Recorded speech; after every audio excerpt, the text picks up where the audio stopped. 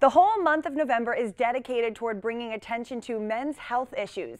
It has been given several different names, but News 11's Peter Taraborelli is here to tell us about No Shave November. Now, Peter, I understand that some people here have been shaving, and what's the whole deal with all this? Well, Shannon, that's right. We have taken part in No Shave November. We have a team of about 7 of us, and we've promised to not shave our faces for the entire month of November. Now, we are challenging a team from Garden Spot High School to see who can raise both awareness and funds for the American Cancer Society this month. Here at News 11, 6 of our male staff members shaved for the last time. For the entire month of November, we are swearing off razors in an attempt to raise awareness. Called No Shave November, we are being joined by a team from Garden Spot High School.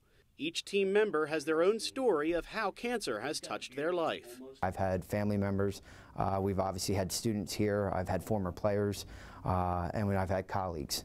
So it's obviously something that affects worldwide. This is kind of a way to raise awareness, raise funds, anything that we can do, or anytime we can do that, I'm on board for it. I'm doing this not so much for the money, but to get the word out to middle-aged men. Go have that done, demand that it's done. When you go for your yearly exam, make sure you know what blood tests you're doing. While I am leading the Beards of Blue Ridge, the bearded Spartans are being led by a cancer survivor. I did the self-check, and sure enough, I found a mass.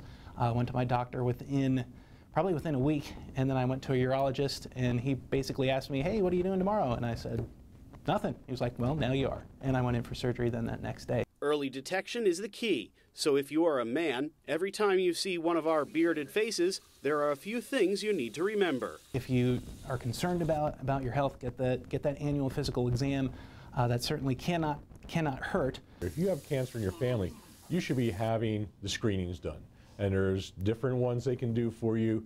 And some people take stock in a PSA and some people don't. For me, it's what found this. There's no other way we would have found it, because there's no symptoms involved with prostate cancer in most cases.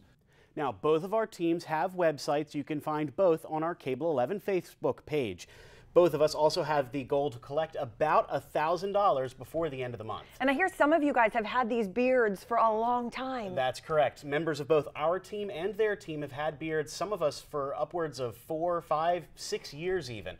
So this was a big step. Well, we will definitely be keeping tabs, and I look forward to those beards. All right. Thanks, Peter. See.